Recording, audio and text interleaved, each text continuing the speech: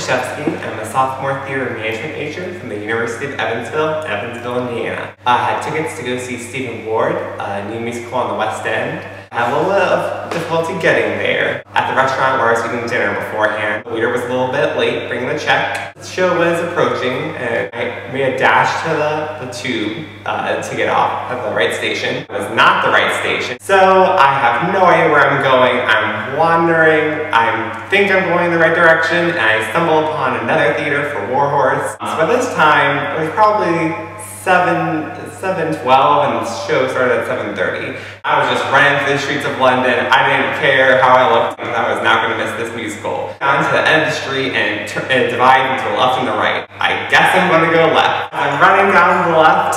I turn just on a whim, just turn around and spot the theater on the right side. So I get to the ticket counter and I pick up my ticket. They're like, oh, the upper circle is going to be closed for this evening's performance. You're going to need to talk to the usher. No, I was devastated.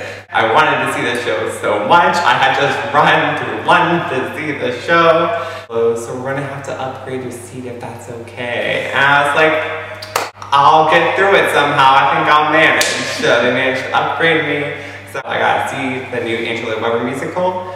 And it was great and just a little bit of a mix-up. Moral of the story, always ask for directions from 2 different sources and make sure that they're the same. Hi, my name is Tabitha Tatro. I am a senior at the University of Wisconsin-Eau Claire from Eau Claire, Wisconsin. My friends and I, also from Eau Claire, decided to go on what I like to call the franchise quest.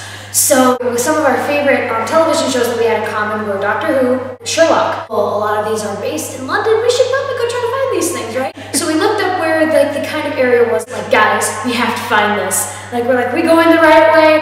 Maybe we should stop and ask for directions. And we get lost for a good half an hour.